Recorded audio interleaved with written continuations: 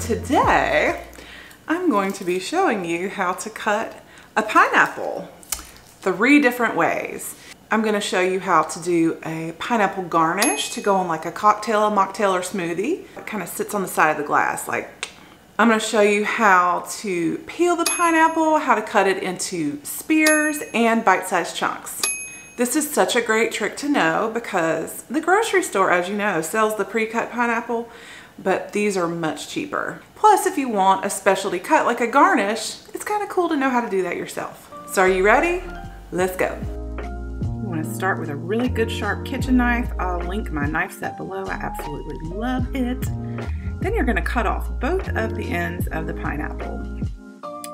And from here, you can make your pineapple garnish. You can either do another slice from the big piece, or you can slice the top like this. I got a little thin on one end, but I think we can work with that.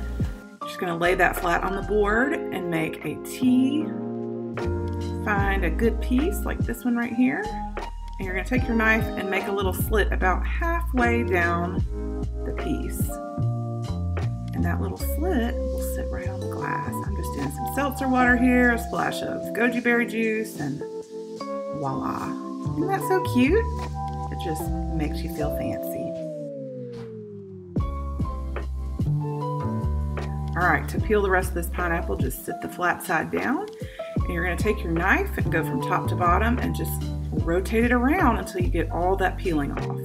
And don't stress about getting every little piece. You can always go clean up behind a little bit later.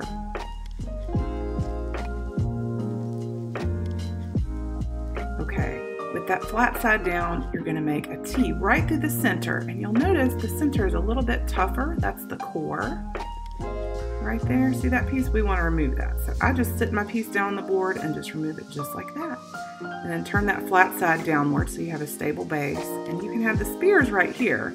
Or if you want to make chunks, just cut like so. And then you're just going to repeat that same process for every piece. Pretty easy, huh?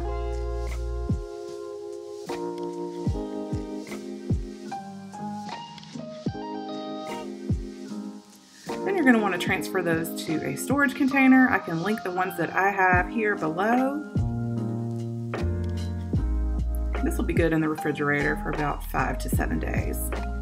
Oh, look at that. So yummy. And then, of course, you have to taste a piece. Have you ever had pineapple so good it makes you want to dance?